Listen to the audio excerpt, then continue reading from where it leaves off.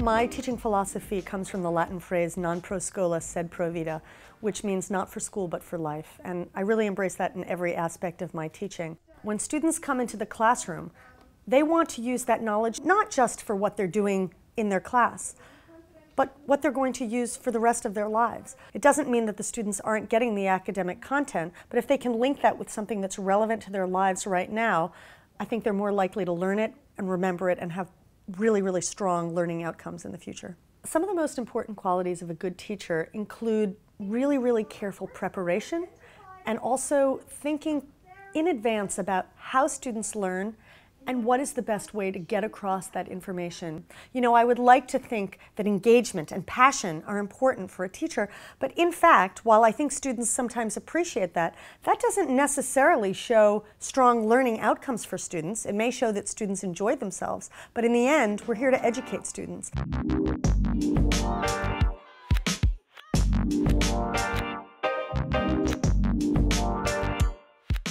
I was aware that I had a lot of theory in my class, and then I was also wanting students to understand how to apply that practically, but I wasn't giving them the opportunity to do that application in the classroom. So I designed a scenario, and then I split the students into groups, and I had them try to resolve the scenario through a series of exercises. We are the INGO. What can we do here?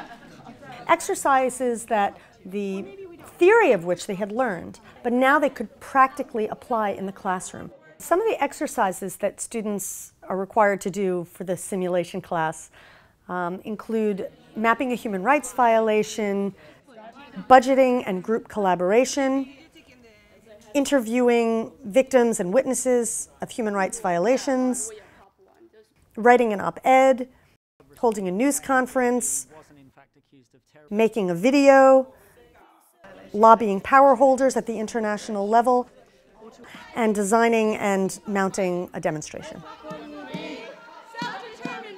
This had several very positive benefits. The first is that they really were able to apply theory to practice. And the second is that the content became incredibly interesting to the students, and they were able to engage in it in a way that you rarely get to do in the classroom. We actually engaged in a completely different way with the issues, and it was very real. I don't think you'd ever really think through the issues or care about them in the way that we all ended up really caring and feeling about them. It takes some courage to do something slightly innovative. Some students are not going to like that. And I think responding to that takes a real balance of confidence and humility. Being able to know when a student is actually right and when the way that you're teaching could use improvement, and knowing when to say, you know what, even though you're not happy with this, I'm confident that the way that I'm doing it is actually going to improve your learning.